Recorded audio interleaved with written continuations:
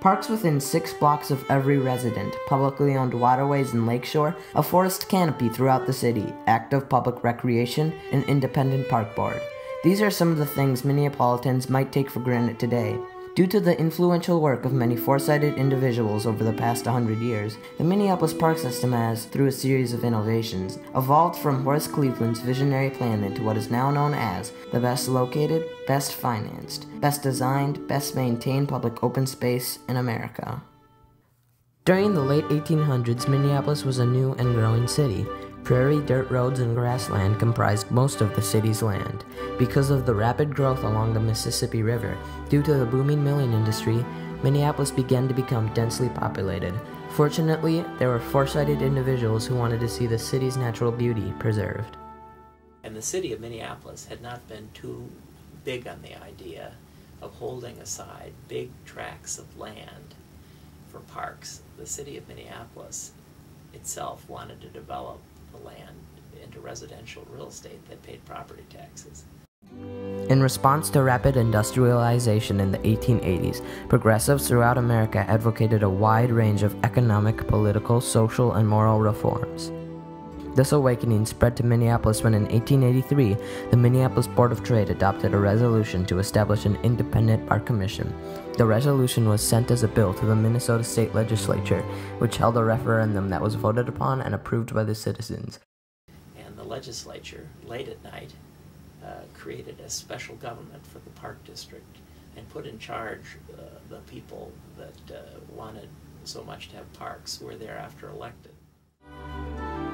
The Park Act gave the Commission the right to acquire and improve new lands, issue city bonds, and raise park funds through taxes. The city didn't like it at the time. And it was a combination, I think, of the fact that there were very strong leaders that wanted parks, and there were very wily people that understood the political system that created this system. And it rarely happened, in big cities. We control our system. We're elected directly by the population. We actually pass our own tax. We can pass our own laws. We hire our own superintendent. And we have our own park police force. We have our own forestry. And because of the independence is why we're very different. Around the country, there are almost no independent boards. In fact, I think in the U.S., we may be the only truly independent board in any major city. And so you see a lot of people who wish they were like our system. A lot of it is our independence and our power to do what we want to do, which is very unique. This unique structure allowed independent decision-making so the board could efficiently oversee a diverse system of parkland. One of the first acts of the newly established board and its president, Charles M. Loyne, was to engage the services of two well-known landscape architects of the time, Horace Cleveland and Frederick Law Olmsted. Horace Cleveland contributed to the Minneapolis Parks by making maps and layouts of what he envisioned the park system to look like. Cleveland was hired to create a system of connected parks that would later be called the Grand Rounds. From 1878 until his death in 1900, Horace Cleveland completely revised the park system plans for Minneapolis. A lot of cities 100 years ago didn't have elaborate park systems. And so here you've got the more well-to-do people setting up this park system because they wanted to acquire land and they didn't want the city council to control it. Olmsted was the designer of Central Park in New York City. Both he and Cleveland advised purchasing parklands well in advance of the need for a park. Look forward for a century to the time when the city has a population of 1 million, and think what will be their wants. They will have wealth enough to purchase all that money can buy, but their wealth cannot purchase a lost opportunity or restore a natural feature of grandeur and beauty. Horace Cleveland. The board acted on their advice, acquiring large areas of land that would have been very expensive, if even available, in later years. They were able to do this in large part through the work of pioneering benefactors like Charles Loring. They issued bonds and used their crafty, clever ways they learned in business and the contacts that they had to acquire big pieces of land around the lakes and to hold open big places away from development. And it all started back in the 1880s, and it was part of the accumulation of land that started actually right in our neighborhood around Lake Harriet and Lake Calhoun. where they started acquiring an awful lot of land. William Falwell was the first president of the University of Minnesota. As president of the park board, he was also a proponent of playgrounds for children and playing fields in parks before those activities were widely considered appropriate in parks. We owe it to our children and all future dwellers in Minneapolis to plan on a great and generous scale. If we fail to accomplish, let them know it was not for lack of ideas or ideals. William Falwell. Considered the father of the park system in Minneapolis, Charles Loring would buy land and rent it out, which gained him considerable wealth. Through many donations and acquisitions of property, Loring used his influence to purchase the land surrounding the chain of lakes, which are Harriet, Calhoun, and Lake of the Isles. Lake Nokomis and Lake Hiawatha, as well as the shoreline of Minnehaha Creek, were also obtained. These lakes were the most used parkland, which helped the board realize their importance. It was unusual for land to be set aside for public use, and the Minneapolis Park System's job was to do this. One of the major players in accomplishing this was Theodore Wirth. Theodore Wirth was a horticulturist, professional park planner, and administrator who emigrated to the U.S. in the late 1880s from Switzerland. Brought to Minneapolis in 1905 by Loring to be the park superintendent, he stayed on until 1935, the year he retired. The traditional view of parks was that they should be established first for their beauty and secondly for passive recreation. However, by the time Wirth arrived in Minneapolis, he strongly believed in the establishment of playgrounds and for the use of parks for active forms of recreation.